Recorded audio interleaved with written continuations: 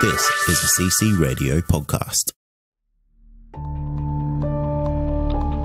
It was just the most massive thing I've ever seen. To tell you the honest truth, I thought, well, we're the only ones left on this planet. Something's happened. We've missed something here. The fear that went in me when I seen it was just, like the feeling, I'd say it was fear, but I've never felt that feeling before in my entire life. It's a weird feeling, like we can't explain it when you don't know. You feel like you're being followed, but you don't know what it is. We had two to our right, another one in front of us, another one to the left, and another one just across the road, shaking the daylights out of the tree. All we get was big red eyes. I remember waking up and looking at the end of the bed, and there was a figure there, almost insect-like, and then I blacked out. Welcome to the show, everyone. You are listening to Believe, Paranormal and UFO Radio. My name is Cade Moyer, and thanks for tuning in. If you've had an encounter, get in touch with me. My email address is believe@ccradio.com.au, or you can message me on Facebook at facebook.com/Believe UFO Radio. If you enjoy this episode, there are a few things you can do to help the show. Firstly, you can go to iTunes and leave us a 5-star rating and review, or you can share the show around social media with your friends and family, and that will help us grow. Tonight I'm joined by Mathew, and Mathew's had some pretty amazing encounters with a UFO and a Yowie. Mathew, welcome to the show. Oh, hi, Kate. Thank you for having me on the show. It's a pleasure to be here. It's great to have you on, mate. I always get excited when people have multiple encounters, and you've had two of my favorite, a UFO and a Yowie. But let's start off with the UFO encounter, if you don't mind.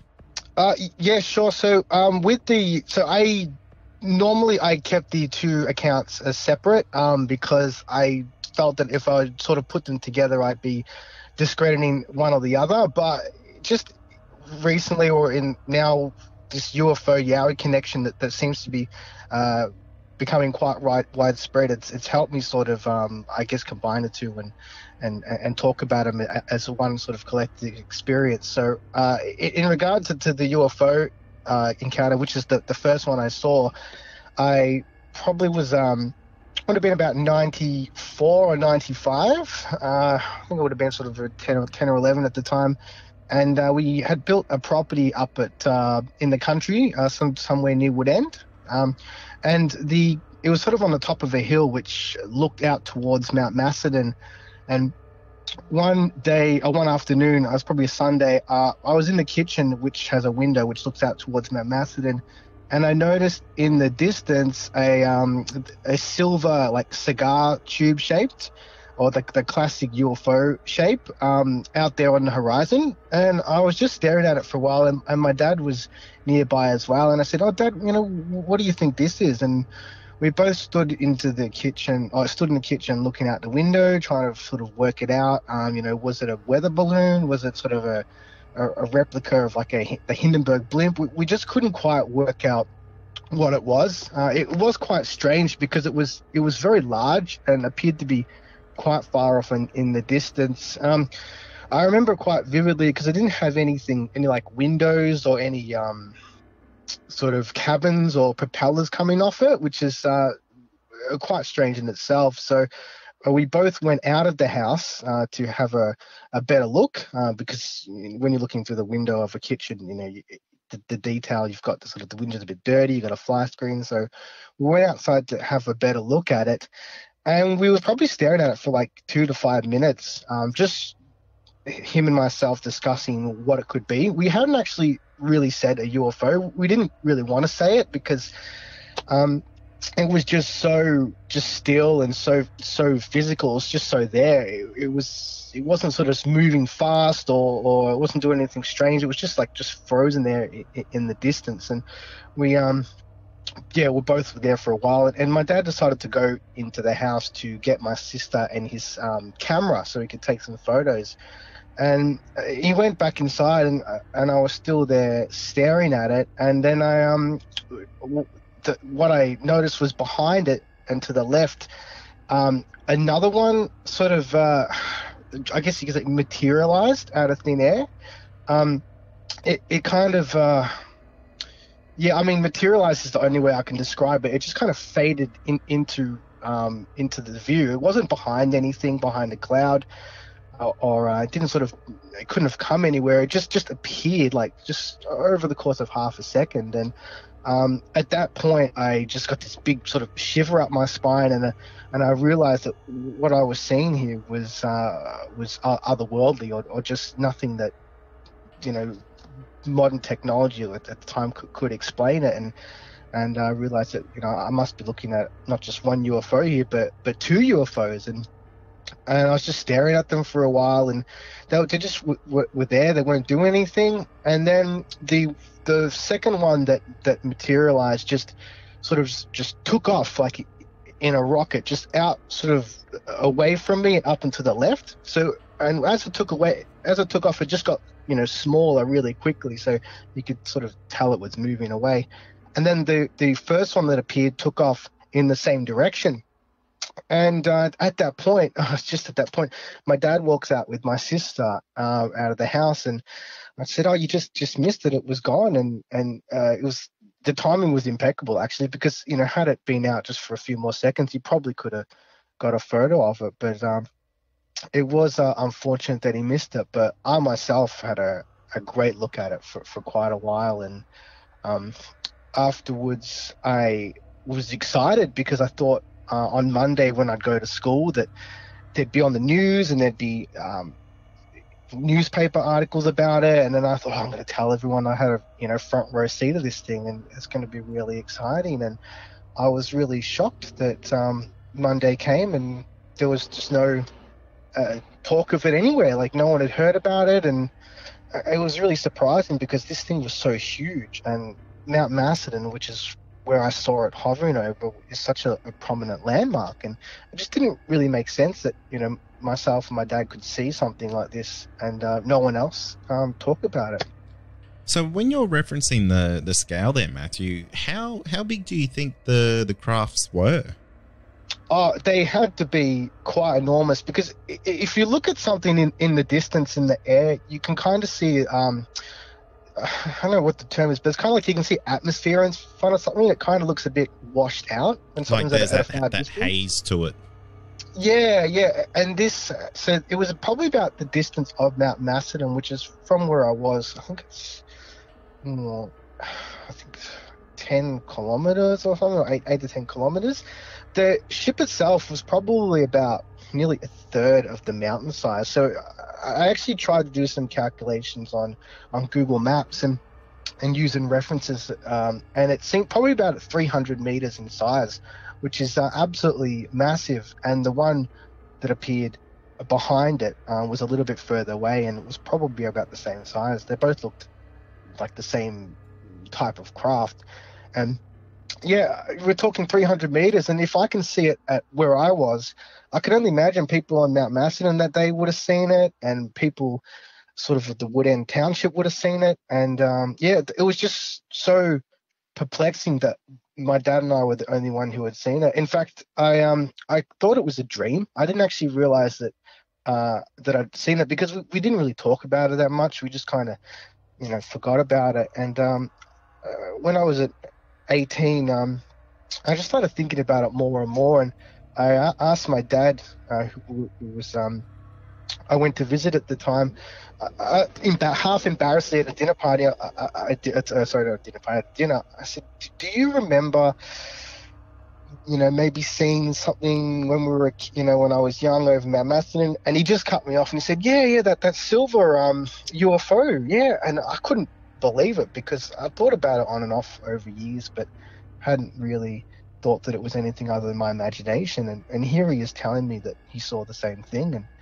And then we went over and sort of compared our notes, and yeah, they were exactly the same. And I never led him. I never sort of said, "Do you remember seeing a UFO?" or anything like that. He just kind of he knew exactly what I was talking about, and it was such a huge relief, because this is something that was you know, causing me a bit of anguish as to whether it was real or not. And I just sort of dismissed it, and to realize, oh my God, this is real, and I did see it. It was almost like reliving the experience. And you know, we'd talk about it occasionally until unfortunately passed away a few years ago. I couldn't get any more details other than what I've just told you. But that was kind of a revelation because, you know, someone else has seen it and has seen the same thing as me. And yeah, like I said, wasn't led or wasn't hinted. It was just out of the blue. I asked him, and yeah, his details matched mine, which was quite a shock. And I could imagine it would have been a real weight off your shoulders, because how old were you when you saw that UFO for the first time? So I probably would have been about 10 or 11. Oh, wow. So that was nearly a decade that thing's just been replaying in your mind, and you weren't totally sure if it was a real event. Yeah, because like I said, I did occasionally would Google, like, you know, UFO sighting Macedon, and I try to find just anything, and there was just nothing there. So I just kind of thought, well, you know, it must have been a dream. And I just, you know, it wasn't until I was at dinner with him that I just decided, you know, I'm going to put a stop to this once and for all. I'm going to find out whether this really happened. And I asked him, and yeah, I was really shocked that he actually had seen the same thing I did. And yeah, once again, as much as it was great that had seen it, it also gave me more questions as well. Like, you know, how come no one else saw it? And I heard about group hallucinations, and I looked into a lot of possible explanations for it. But I mean, it was just so real, like what I saw up in the sky at that time, and just what he told me as well is so exact to what I'd seen too. And it just seemed like there wasn't any sort of ambiguity. It's almost like what he described was a facsimile of what I'd seen, and that kind of really reinforced that, you know, we'd both seen something. Absolutely. And when you have an encounter with someone and they really corroborate what you saw, it gives your experience so much more credence, and there's a solidarity to it, that you know that this 100% happened. I'm not going crazy. I wasn't making this up. This is something that was right there in front of us, and we genuinely saw a pair of UFOs. Yeah, well, he actually didn't see the second one. So he'd gone back inside to get my sister, and then I saw the second one show up, and then I saw them both take off together. So, but what he described me in terms of the first one, the location and the shape of it, the size, that was exact, which is, you know, which is really what surprised me, and what I'd seen afterwards. Unfortunately he didn't get to see that as well, but it didn't take away from the additional one showing up, because that was the event that made me realize, oh my god, this is something else. This isn't a balloon. This isn't a sort of a balloon's pretty much the only possible thing that could, you know, be that size. This is something that is some other, you know, self-propelled craft that can travel at enormous speeds and materialize out of thin air. And that's exactly it, because you can see that first one there, and you can say, oh, maybe that's a balloon floating there or something like that. But when you see a second one kind of just materialize out of nothing, it kind of makes you go, okay, this isn't normal. This is something different. Yeah, and just the fact that they just traveled off at such a great speed, if it was for however possibility, I mean, I couldn't even fathom it being a balloon, just because of its size, and it just moved away so quickly and just traveled. Didn't, you know, a lot of sightings that they'll see, or a lot of videos you'll see of UFOs, they'll dart to the left or to the right, but this one actually kind of went like up and sort of, if I'm looking east, kind of, yeah, up and to the east, which is so I actually saw it disappear, like go off into nothingness. Basically, it just kind of traveled so far away so quickly, and I just saw it go from a large size to a small size, and then to nothing in the space of like a tenth of a second. It was quite incredible, and no sound or anything like that either. Yeah, for sure.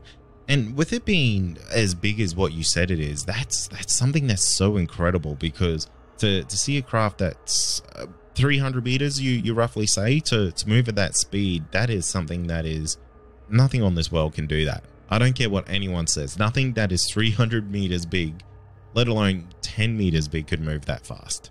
Yeah, absolutely. That's the pretty much the thing that I think about the most when I think of that site. Just just the speed of it just disappearing, and the direction that it went in as well. And then of course, just the way that the other one materialized. So there was actually a thin kind of wispy cloud that was there, and it kind of materialized just behind the cloud. So it was really strange because it wasn't like it could have come out from behind a mountain or come out from anywhere. It just appeared out of thin air, and it wasn't just like a light switch coming on. It kind of just I don't want to say slowly, but it just materialized in there, and it's like nothing I'd never seen before. I mean, you see it on television, but to see it like have in front of you, it's it does. It sends the hair on the back of my neck up.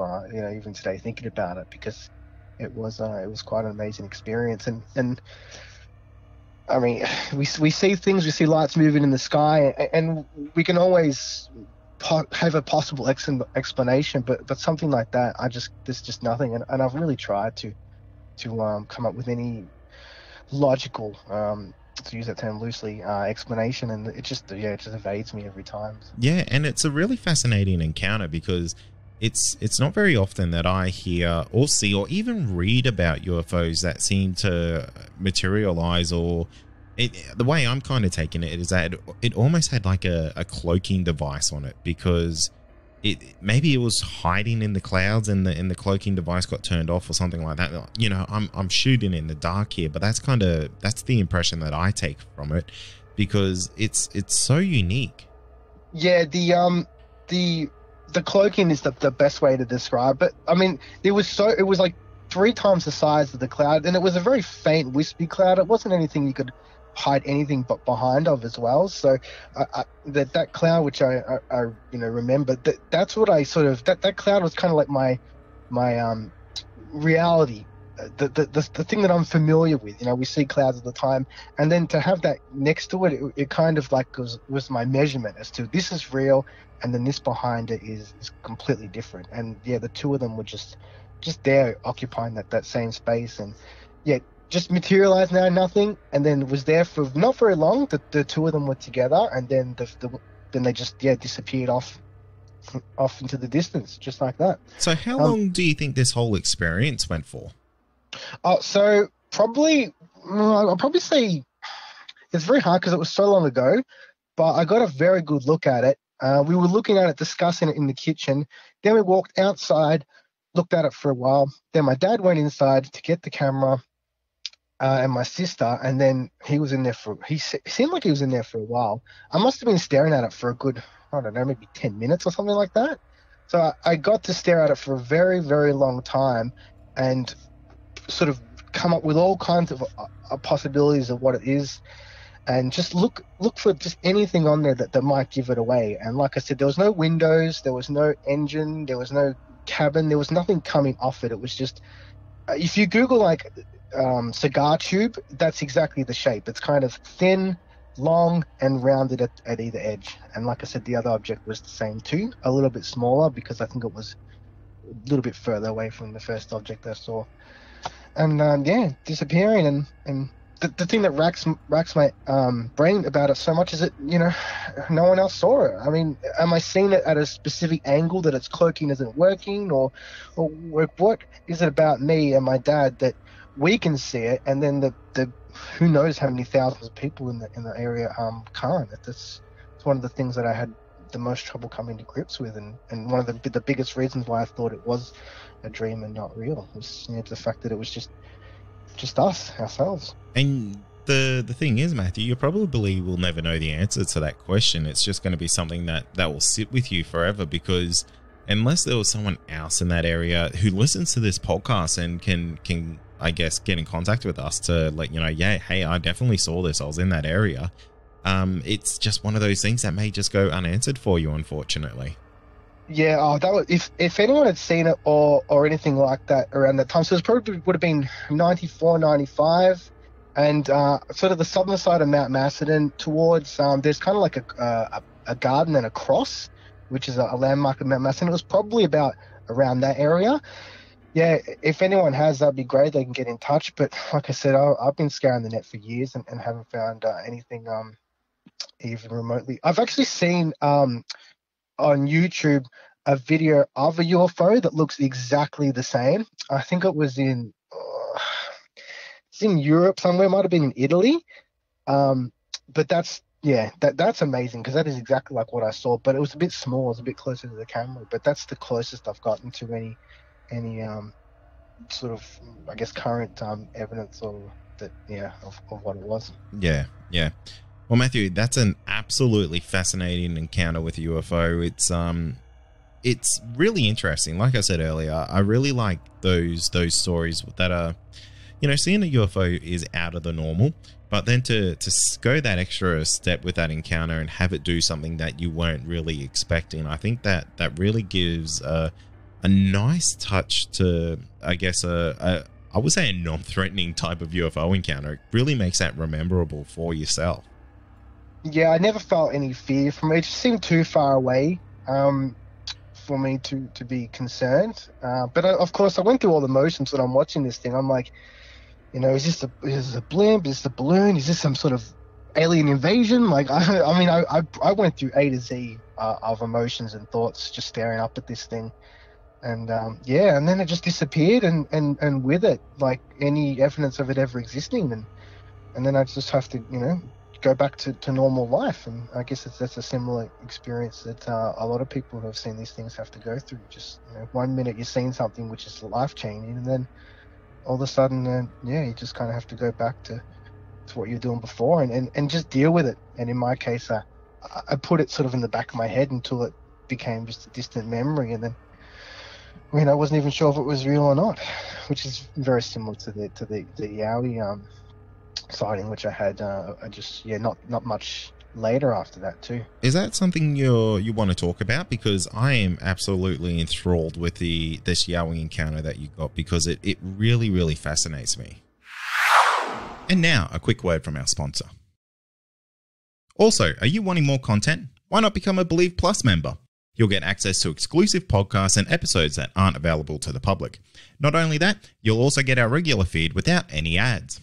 Head to believepod.com/plus to sign up today for just $5 a month.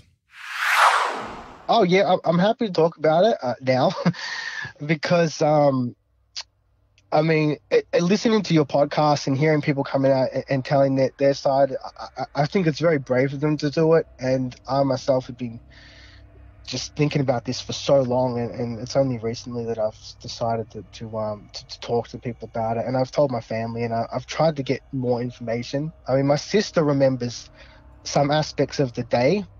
My mum doesn't. Unfortunately, my dad, he's passed away. I can't really get much more information out of him, unfortunately.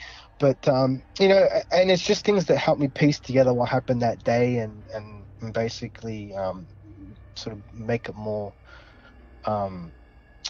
real, I suppose, because like I said, it'd become just a distant memory and a dream and a thought. And when you don't think about something for so long, sometimes you're not even sure if it actually happened. And that's exactly what happened with the Yowie experience there, which I'm happy to talk about.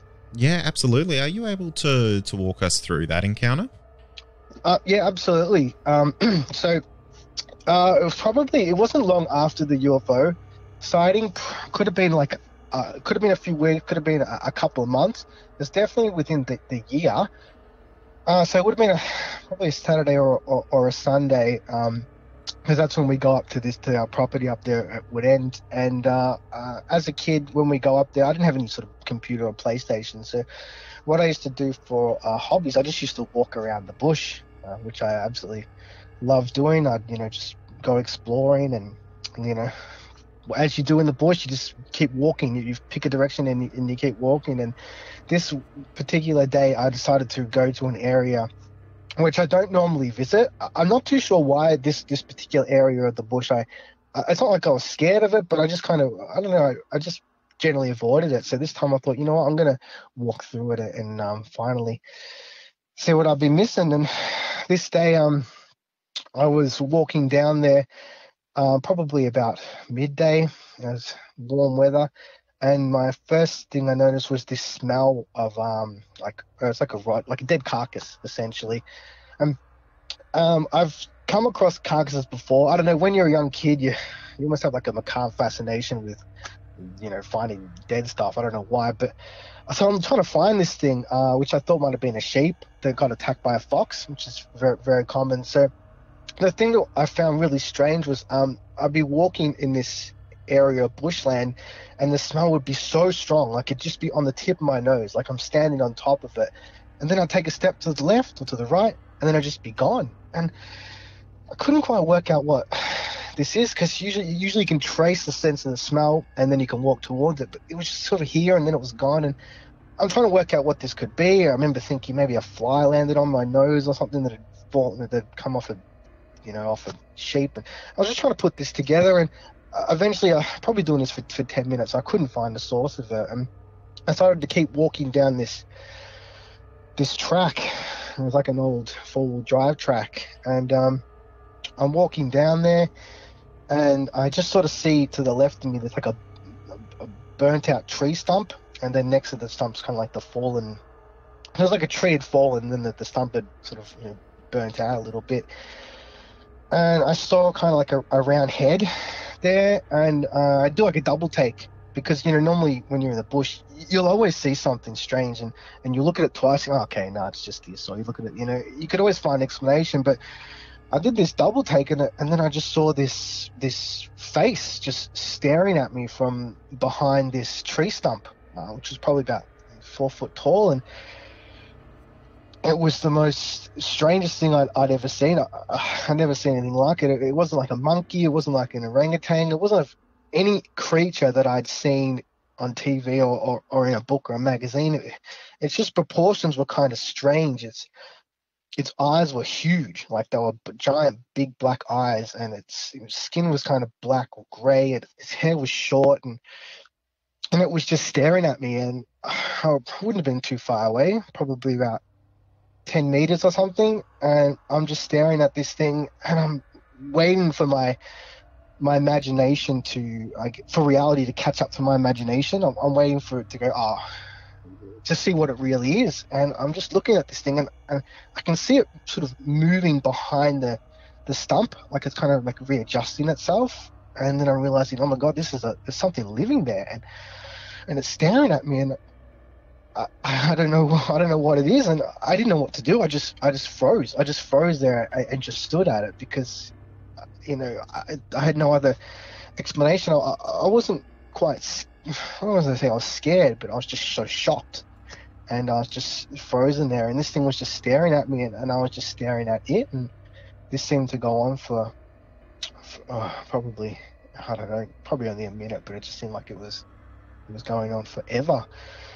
And I started sort of getting my thoughts and realizing, this is some strange animal here. And I think, now I think about it, maybe I might have taken a step towards it, or I don't know, something happened, but to break this stalemate. And then this creature kind of opened up its mouth a little bit, and these two like kind of like canines or fangs or whatever, kind of just, they were like on its upper mouth, and they just kind of popped out over its lip as it kind of opened its mouth a little bit. These teeth showed up, and then I just instantly went from curiosity to absolute fear. The only thing that could have teeth like that is something that, you know, would eat meat and could possibly eat me. And I'm here on my own about, you know, 500 meters from the house, and I just turned and I just ran for my absolute life as fast as I could back to the house to try to get away from this thing.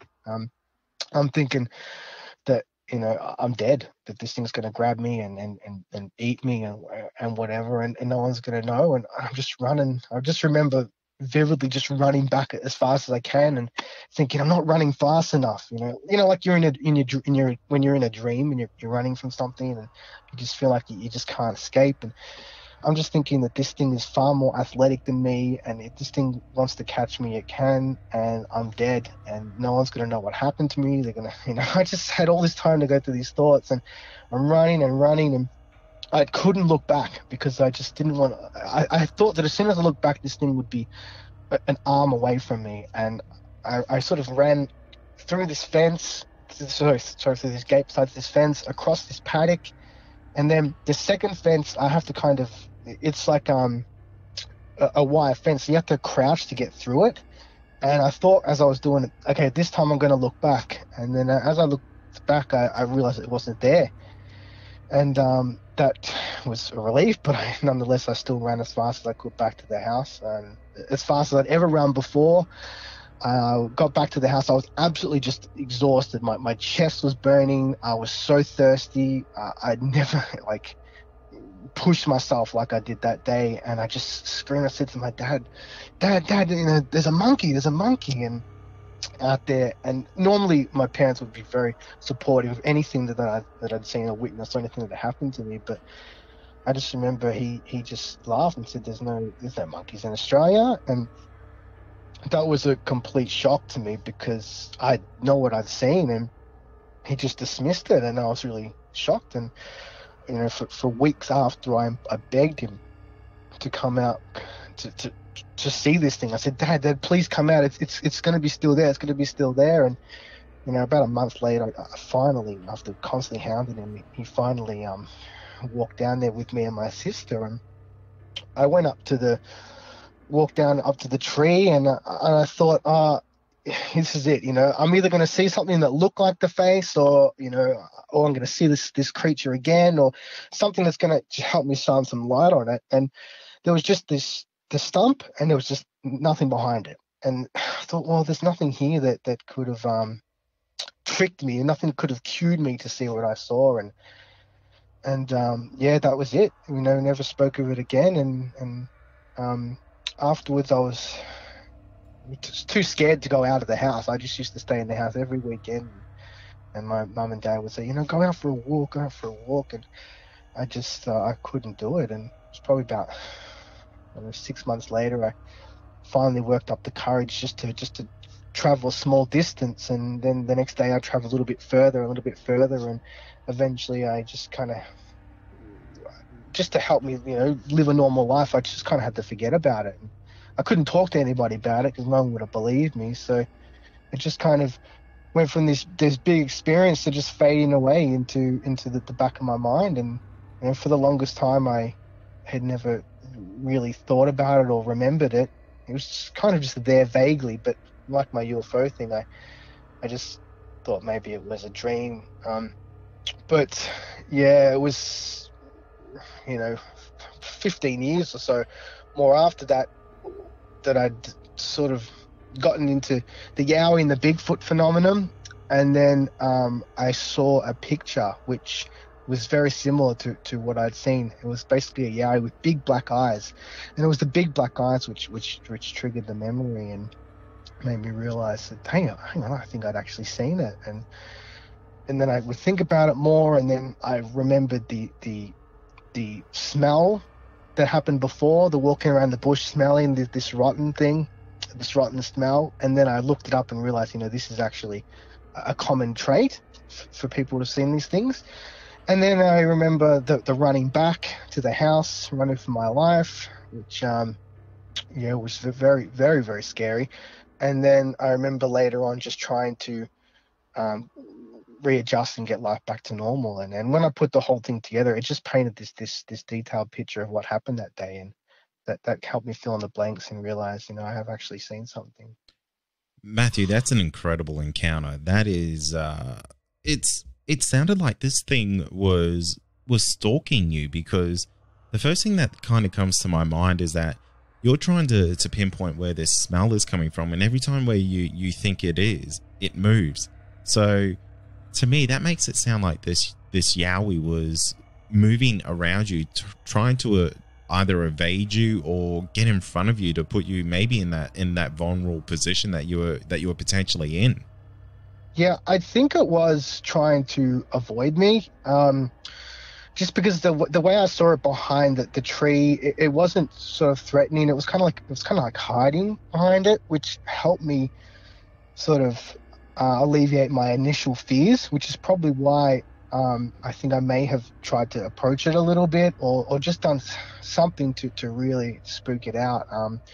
And also the size of it, I didn't mention it before, but it wasn't like the traditional, it wasn't a massive Yowie. This thing was young. Look, the only way I could describe it is might have been like they call it Jinjari, the smaller Yowie, which is sort of, I've found is more sort of common in northern parts of Australia. But I think it may have been sort of a juvenile, just because I just felt like this thing was young. I don't know how to describe it. It didn't seem old and weary. It seemed just kind of young. Yeah, just young is the only way I can describe it. I mean, you know, its skin was sort of smooth. It had the brow ridges. The eyes were kind of set. Its mouth was kind of like it was round, like a mouth of like an orangutan. You know, it's like the round part where the mouth is, and extremely wide. Which is what was, I remember being so eerily about it, was this proportions. Like its eyes were huge and were kind of wider apart than what you'd normally see in a monkey, and its mouth was very, very wide, and it was more wide than any other creature. It just seemed out of proportion for any other creature that I'd seen, sort of in a book or on television. So that's why I was really sort of shocked about it. And then of course the teeth, when I saw those, I remember that so vividly, those white fangs just popping out from behind its lips when it just opened its mouth a little bit. It never made a noise, never lunged at me. I think it was just trying to tell me to stay away and not to get close. But that was more than enough that I needed to turn and run. And I'm just glad this thing didn't try to eat me, because I wouldn't have had a chance. I mean, this whatever this thing was, it could definitely have hurt me. You know, greatly. I think you saw a Jungity as well, because what you've described fits more within that type of creature, more so than the Yowie, because the thing that really stands out for me is those large black wide set eyes. Because a lot of the Yowie reports that I hear, they say the eyes are very human-like, or they're very monkey-like, but they're not far set apart, or they're not overly large. They're kind of in proportion to what the creature is. But the reports that I hear about Jungities are that the eyes are set further apart, and they're very, very large, and they're like jet black. Yes. This thing was black. I never saw any pupils, or I never saw into its eyes. As you would, you know, when you look into a normal, and if like a person or a cat or a dog, you can look into its eyes. This thing I couldn't see. It was almost like it was wearing like a mask, you know. But it's just eyes were just black, and like they're just soulless. They had nothing. There was nothing there. There was no sort of character, and they were just so wide. And I remember the wrinkles above it, and it's into the side of its sort of face.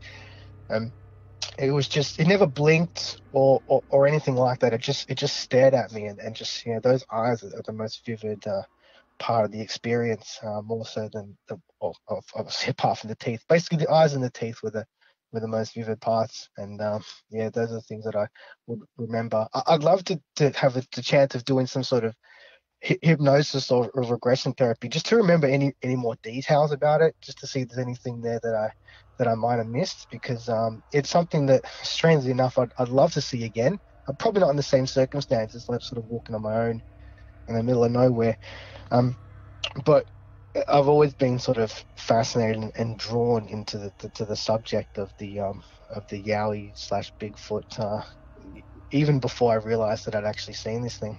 So you're a believer before you saw this? Yeah, I wasn't. I was skeptical for the longest time, which helped me, I guess, repress this memory. And then I remember probably 2009 or something, 10, I was on the internet, and I came across this video of the Patterson-Gimlin footage, and it was like an analysis, like a HD analysis, and I kind of just thought, this thing again, bullshit, this Bigfoot bullshit, there's no way this is true.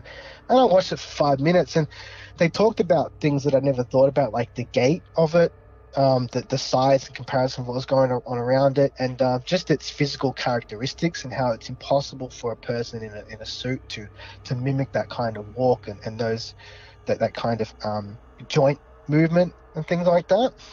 And then that kind of got me into it, and then I sort of read a bit about more, and then I looked into the Yowies, and actually join the Yowie research, just to stalk on the site and to read some people's accounts and stuff. And yeah, that all happened quite a few years before I remembered my experience.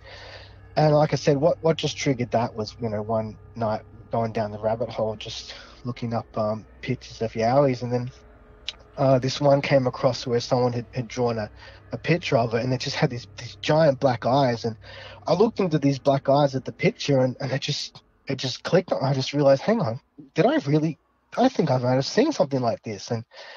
And no, it's probably just watching too much videos and stuff. And then I just think of it over and over again, and I remember a little more detail, like the walking around and the smelling it, which is something I'd remembered previously, but didn't connect it to what I'd seen. And then I remember the hiding out in the house and not wanting to go out. These are memories that I remembered outside of the experience, but didn't realize they were all combined as part of one event. It was quite interesting. It's like someone had gone to my brain with an eraser and just erased the most important part and just left everything else. And when I put the whole experience together, from the smelling to the scene to the running to the trying to get my parents to go see this thing, and then eventually to me walking into the bush again, first a few meters, then a few more meters, and then eventually back to where I am now, where I can just go into the bush normally and not worry about those things. So it hasn't scared you out of the bush anymore? No, definitely not.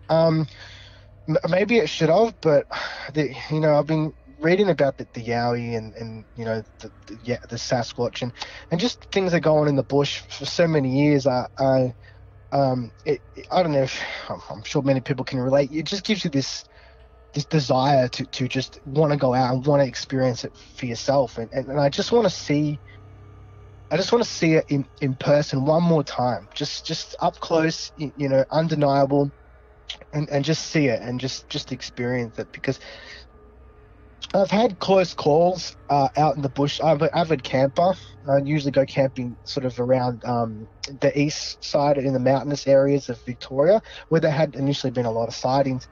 And I would, hear things, and you have your little experiences, but, unless you actually see one up close, head to toe, or undeniably see it and its features, you can always say, oh, maybe I saw this, or maybe I saw something else. But, nothing would beat to be able to see it up close and in the flesh again, like I did as a kid.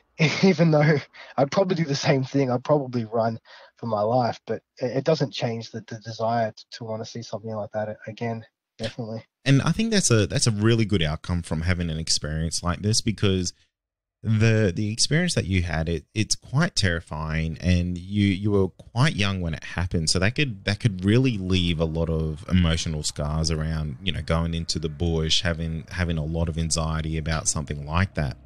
And the fact that you've really come out of it I guess at the end of it, which is, I guess your story now, is that you're happy to go back into the bush, and you almost have this drive to have an encounter like that again. I think that's really good. Yeah, I mean, living up in the country for a good part of my, well, not permanently, but sort of, I'd spend school holidays and weekends up there.